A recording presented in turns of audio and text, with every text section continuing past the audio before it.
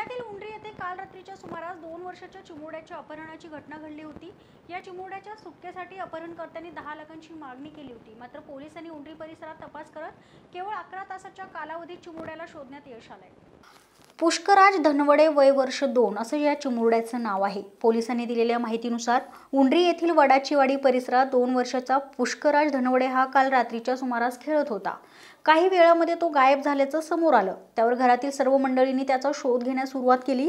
त्याच दरम्यान बंगल्याच्या आवारात असलेल्या दत्त मंदिराजवळ एक बिस्किटचा पुडा होता। त्याच्या खाली एक चिठ्ठी लिहून ठेवली होती।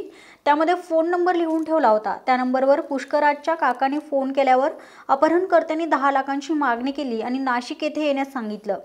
या सर्व प्रकारामुळे पुष्कराजचे वडील सोमनाथ धनवडे यांनी थेट पोलीस स्टेशन गाठत अपहरण झाल्याची तक्रार केली आणि पोलिसांनी 11 तासात या अपहरणाचा छडा लावलाय। कोंढवा पोलीस स्टेशनच्या हद्दीतून वडाचीवाडी येथून पुष्कराज सोमनाथ धनवडे वय 2 वर्ष हा मिसिंग झाल्याबाबतची काल तक्रार पोलीस स्टेशनला प्राप्त झाली होती। 7:30 वाजता साधारणतः मुलगा मिसिंग झालेला होता। त्यानंतर काही वेळाने पोलीस स्टेशनला ही तक्रार आली। पोलीस स्टेशनला तक्रार आल्यानंतर शिवजयंतीची मिरवणूक सुरू असताना पोलीस स्टेशनमधील अधिकारी कर्मचारी त्याचप्रमाणे क्राईम ब्रँच अशा सर्वांनी याबाबत गांभीर्याने घेऊन आरोपी आणि मुलाची शोध मोहीम याच्यामध्ये सुरू केलेली होती। सुरुवातीला कुठलीही तक्रार किंवा काही फोन खंडणीबाबतचा आलेला नव्हता।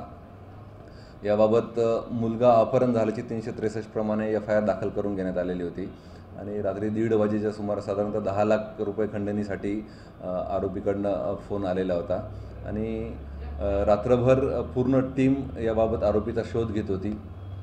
पहाटे 6:30 वाजेच्या सुमारास क्राईम ब्रँचच्या टीमला याबाबत मुलाला ट्रेस करण्यामध्ये यश आलं। मुलगा आपल्याला मिळालेला आहे आणि आरोपीच्या मागावर आमची संपूर्ण टीम याच्यामध्ये आहे। साधारणतः 10 तासामध्ये आपण ही पूर्ण मोहीम राबवून मुलगा सुखरूप आईवडिलांच्या ताब्यात दिलेला आहे।